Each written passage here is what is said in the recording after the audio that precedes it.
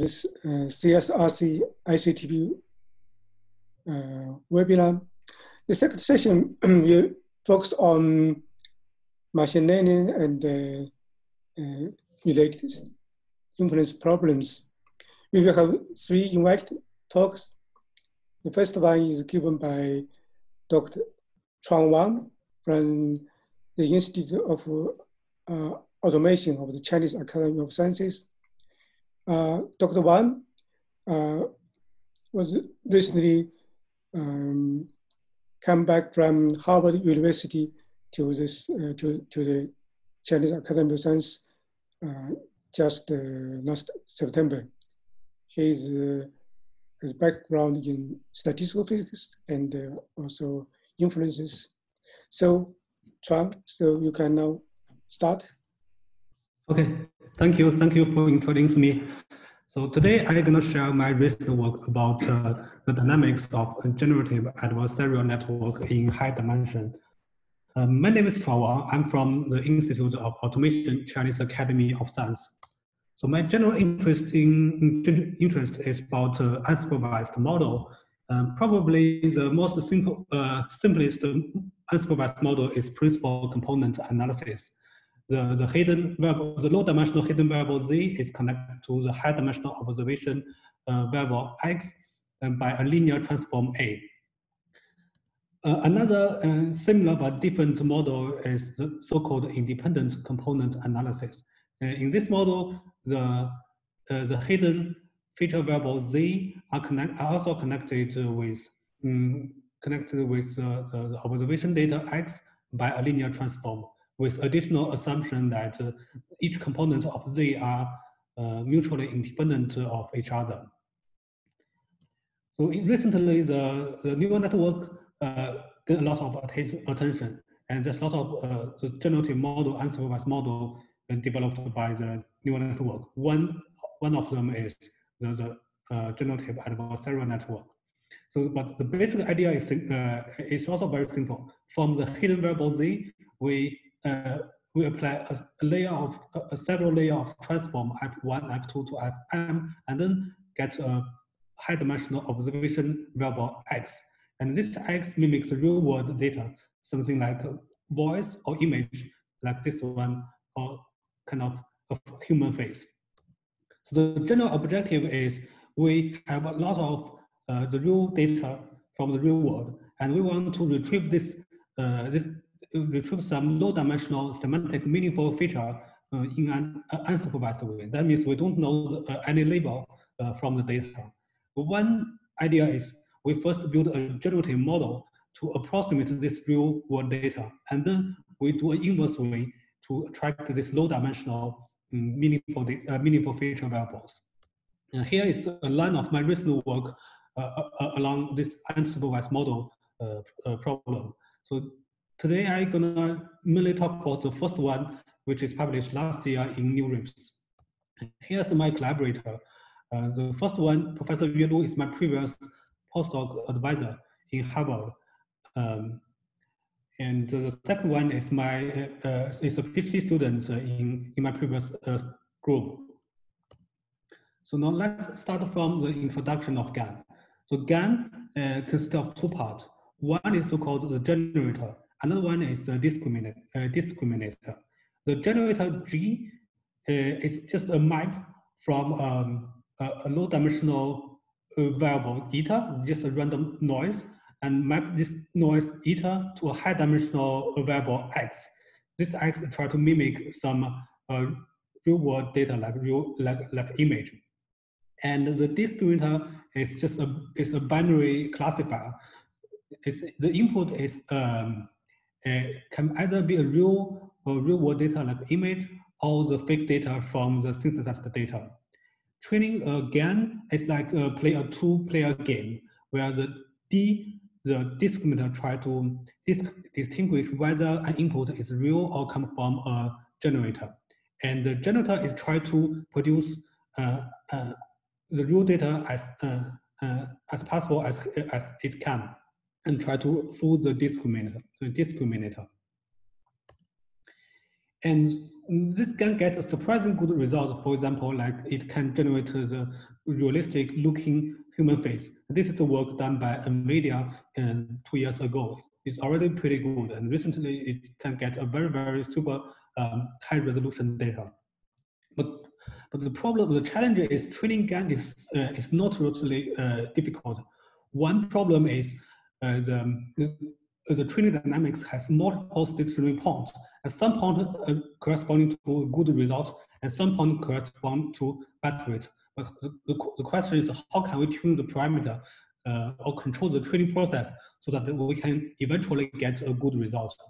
Another problem is during the training process, the training process can oscillate, or sometimes can oscillate indefinitely. So how can we avoid this oscillation is another problem. So one problem, the last one, yet very important problem for the GAN is so-called model collapsing.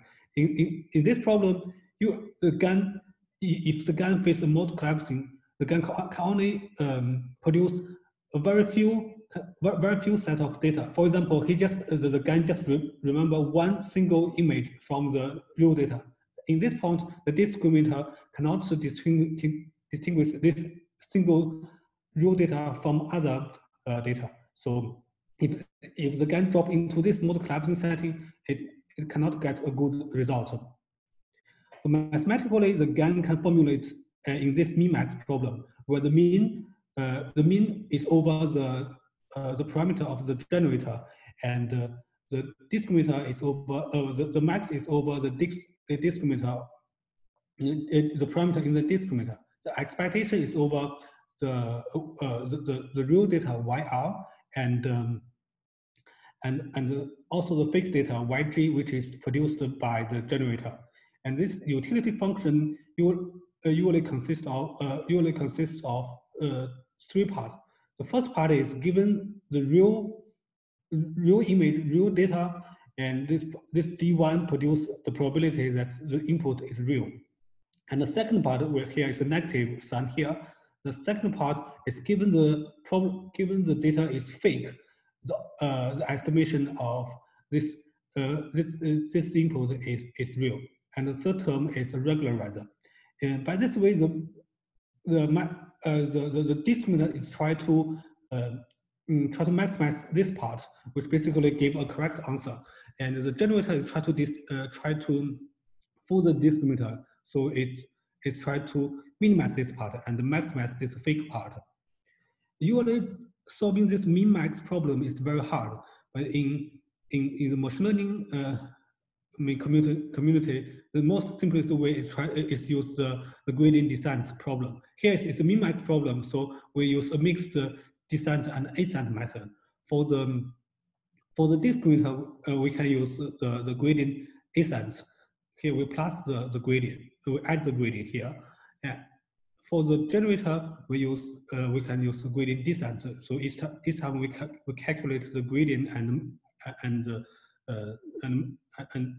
minus this gradient from the previous step. So our work is try to understanding the whole learning process. This stochastic gradient design usually is very hard in the discrete time step domain. So what we want to do is try to first try to predict the performance. Second is try to find the optimal algorithm parameter so that we can get the desired results. We basically get a good GAN.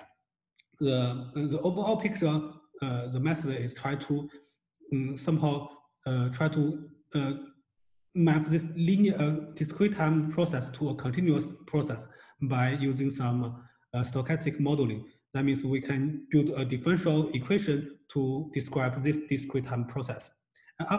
It's like describe a kind of diffusion process in the statistical physics model. Well, once we get a differential equation, we can transform the original iterative problem to just analyze the differential equation. For example, we can analyze the fixed point or analyze the stability of this fixed point, which eventually gives some answer to the final problem of the original optimization problems. So in order to get kind of analytical results, we built a very simple but completely solvable model. So here the model is following. So we just use a one layer neural network to model the real data. Here, Xi is a kind of a feature vector, n-dimensional feature vector, and CK is a real random number represents the hidden feature variable, and AK is a high-dimensional random noise, and G is any kind of nonlinear function, and YR is a real kind of a real, it's just a fake real image. For the generator, we have a similar model, except that we don't know the real feature vector Xi, so we use a model parameter omega WG to try to estimate this Xi, and CK is a hidden variable in the generator. For the discriminator, it's also very simple. So for the discriminator, we have input Y and its parameter WD. The model is following. It's just the inner product between the Y and the WD, and then apply a kind of a nonlinear function D hat. So once we have this simple model, we use the standard stochastic gradient descent ascent method to train this this model. And in the past few years, there's a lot of analysis about this GAN process, but most of work draw into the so-called small learning rate analysis. In this case, they keep the dimension of the system n being finite, and then let the learning rate to goes to 0. In this case, the discrete time process converted to a continuous time process, which is usually called gradient flow.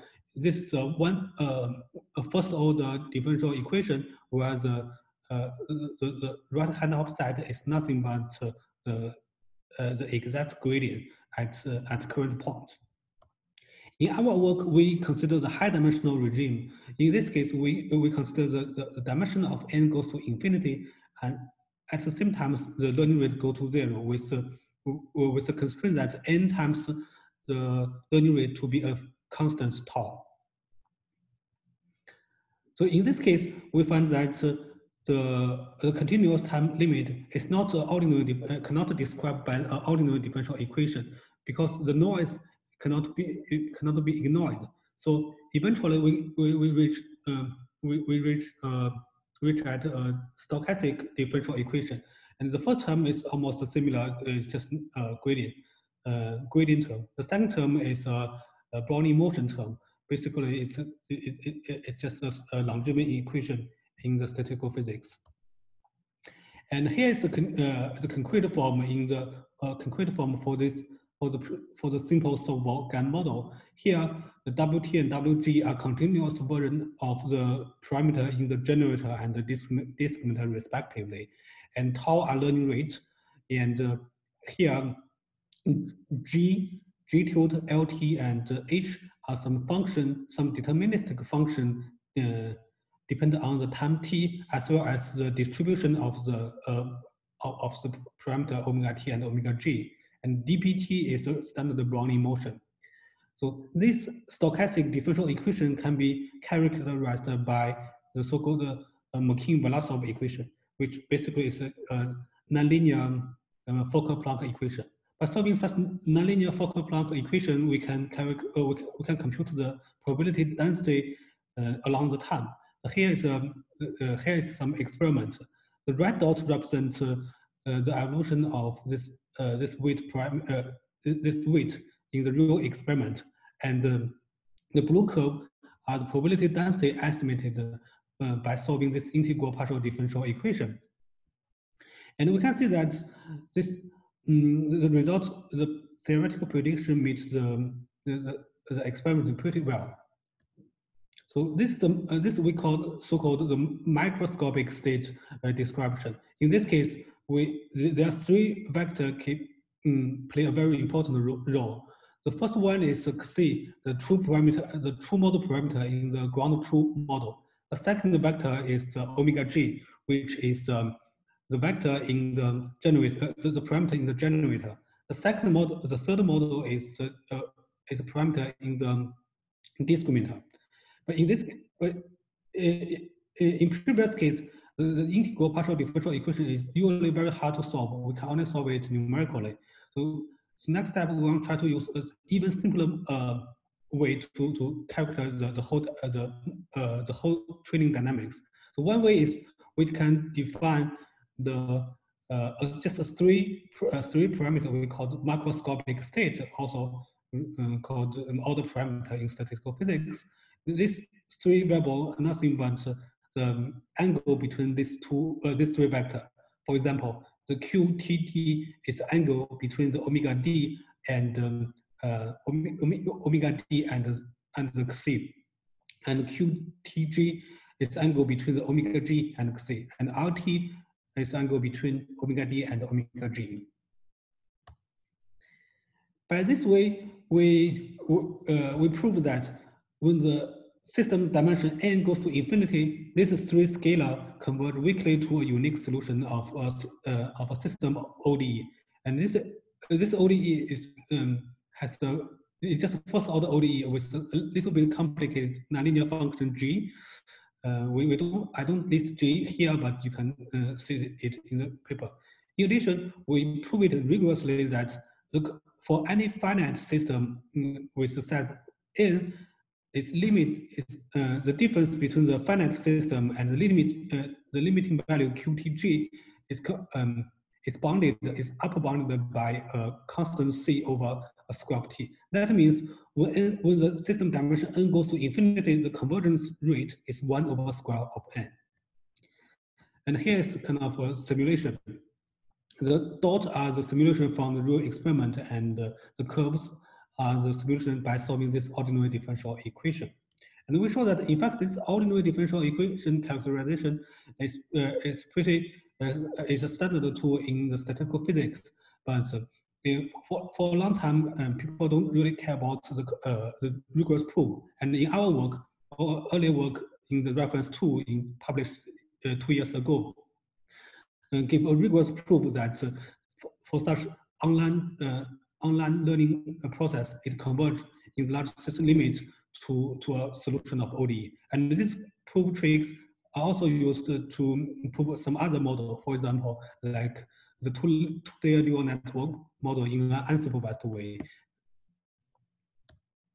So here, now let's look at the detail about this this ordinary differential equation. So once we get this ordinary differential equation, we can cast the original problem to just study the dynamics or the fixed point of this differential equation. So we see that we did an experiment that we fixed the learning rate of the discriminator and then change the learning rate of the generator from 0.1 to 0.4 to 0.6 to 1. And we show that the dynamics are dramatically different. For example, when the learning rate of the generator is small, we get a pretty good result. The QG converted to -1. That means the generator are almost perfectly aligned with the true parameter C. And the dynamics of the discriminator, we can see that it firstly gets alignment to the true model, and then it gradually decreases to 0. That means the discriminator first, initially it quickly learns the true model, and then because of the generator get a better and better result, the discriminator are fooled. So this is a good result, and this is the result we want to get. But if we somehow increase the learning rate a little bit, we find that the whole training system are not stable anymore. It become kind of oscillate indefinitely. And if we further increase the learning rate, we can see that even the generator are oscillating, and they completely forget where it has been learned. And if we further increase the learning rate, surprisingly, it gets another stable result. Even though it's not as good as the first one, it is still a stable solution. So basically, the whole training process is very complicated, depending on how the parameter you choose.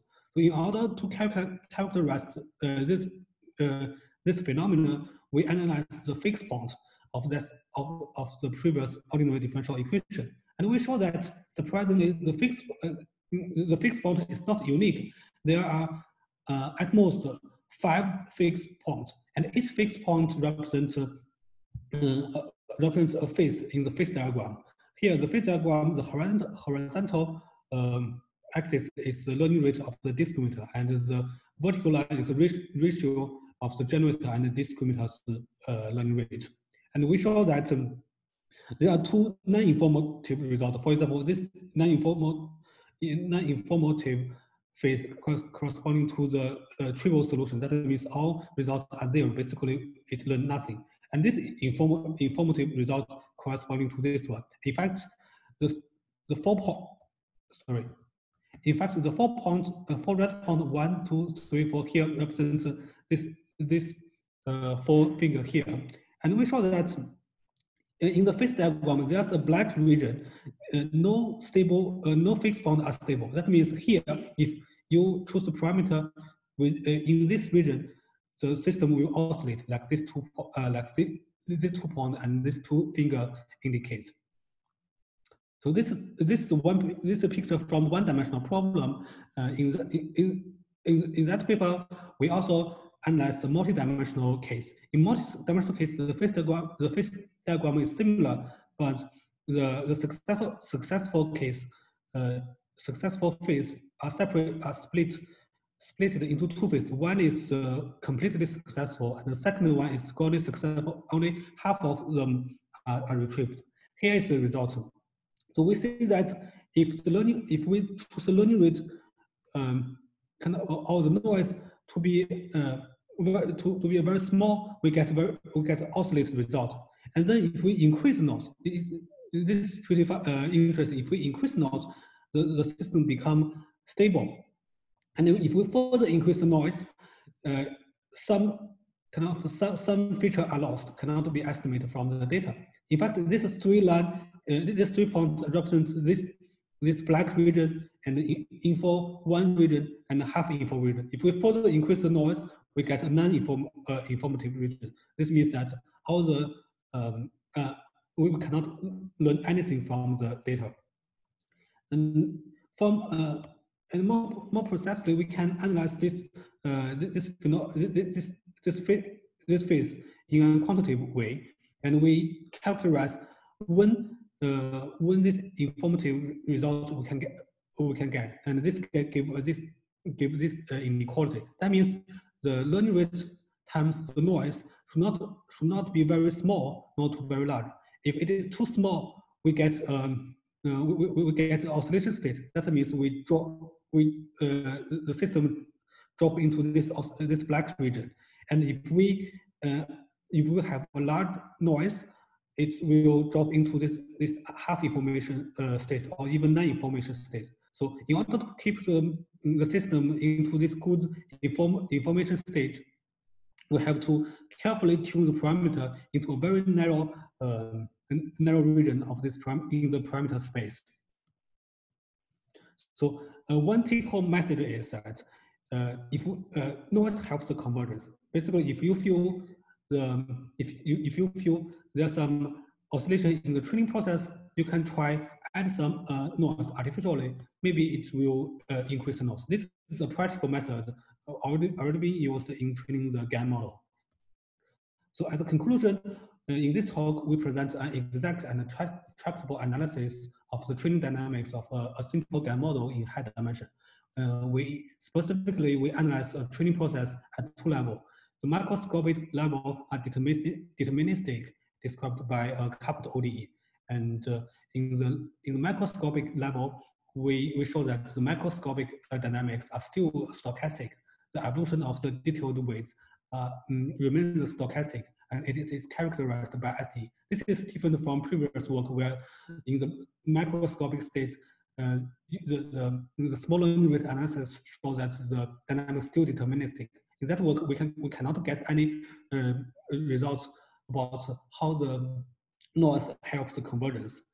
And finally, we show that the noise level is essential to the convergence. The strong noise leads to a failure of the feature recovery, but the weak noise cause oscillation. So we need to carefully tune the noise and learning rate so that we can get a good result.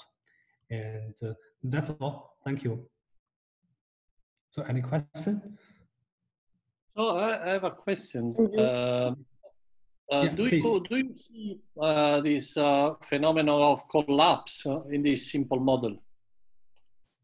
Could you repeat your problem? The model collapse, right? No, the collapse problem. So the fact that yeah. So your question is, do I experience the model collapsing in this simple model, right? Exactly, yes. Yes, sure. So in this case, so in this experiment, it shows the model collapsing, the third finger. When the noise is very strong, when the variance of the noise equals to 4, we get a model collapsing. We can compare this finger and the finger in the middle, the one in the middle. Here, the two lines get the two features. They are almost the two features are almost kind of recovered, but in this finger, in the top finger, there's only one feature are recovered. Okay, thank you. Yeah, so here we quantitatively kind of characterize when there's a model collapsing. Basically, here we call it the half informative region. Yes. So are there other questions in the comments?